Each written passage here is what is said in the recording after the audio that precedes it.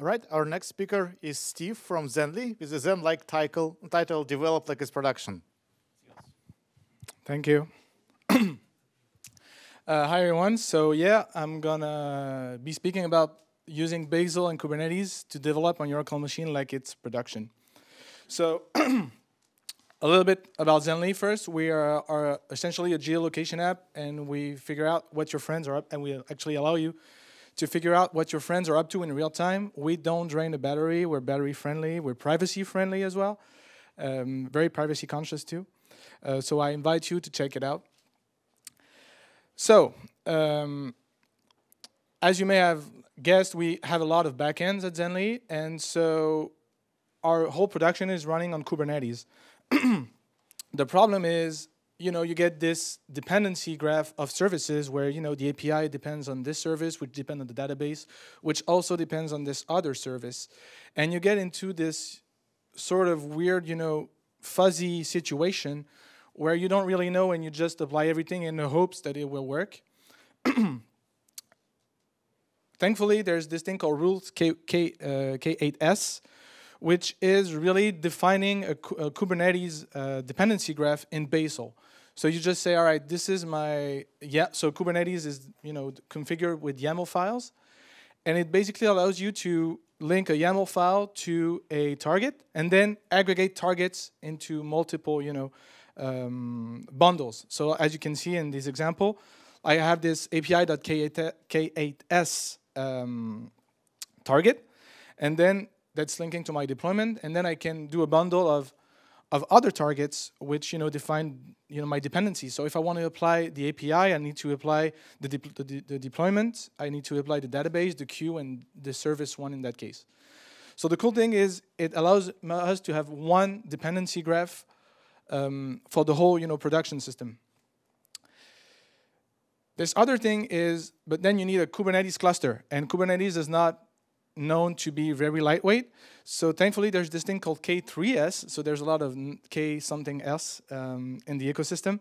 Basically, it's a lightweight Kubernetes cluster. You can run like single node on your machine. And what we do is we just run Bazel run K3S, and it will spawn like in Docker, because thankfully it runs in Docker, which is great. It will run a Kubernetes cluster, a single node Kubernetes cluster on the machine in a Docker container. We get a UI with this other tool called K9S, which is also run like this. And this is the one you see on the screen, and it's downloaded by Bazel. The greatest thing is, with rule K8S, you can link binaries to Docker images to deployments. So you have this one pipeline from source code to deployment. So, and everything is linked, everything is correct, Bazel. And you can do also, initialization, like say you spawn a database and you want to, apply the schema. You can do that in a really lightweight bootstrap, binary, which happens to have all your dependencies, like as all your services. So in one line of code, one command line, you can build and deploy this whole dependency graph of services directly on your machine. Testing is supported as well. So it's not part of rules K8S. We did our own thing, but it's basically a test runner. It takes any binary, wraps it in Docker image, and runs it as a Kubernetes job. So basically what you can have is you can have a test that depends on a database, a queue, another service which gets built, and so on and so forth. So not everything works. Success, failures, obviously logs you basically run Bazel test, you get the log. Test arguments and flakiness are not working because they are runtime part of the test, but we're working on that. It basically comes down to modifying the YAML at runtime. And finally, this thing with K8S, rule K8S, is that the cluster doesn't have to be on your machine, it can be anywhere. So with the same workflow, you can deploy either like locally in the Docker container, cluster container, or you can deploy on some other container that's running on Google Cloud or anywhere. And with VPN, and what we do is we spawn a VPN in the cluster, which means we can have access to all the pods running in the cluster as if they were running on my machine. Regardless, they're running locally or remotely. We have this other, little thing with QR code that we just print on the terminal, and because we do a mobile app, and developers can just flash it, and then, they connect to the VPN, and they're connected to their local development environment. Thank you. 4 seconds late. That was.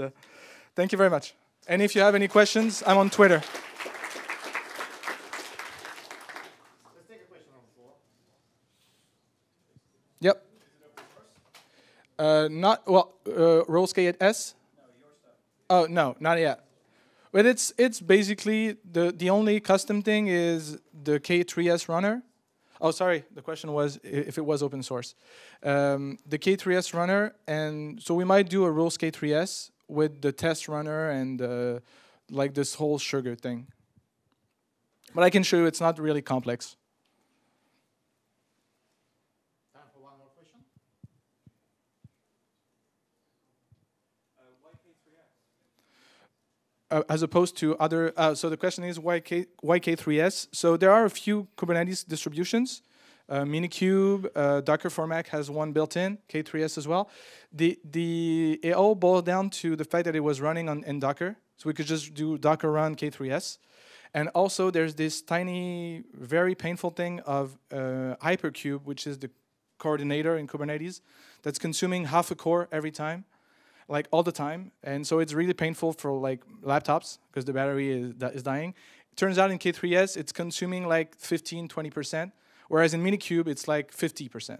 I don't really know why, but but mainly Docker. As opposed to a VM.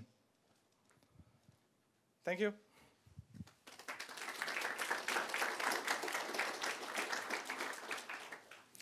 All right, thanks to Philippe, Ron, Gunnar, and Steve. And we'll reconvene again at 3:15 in this room.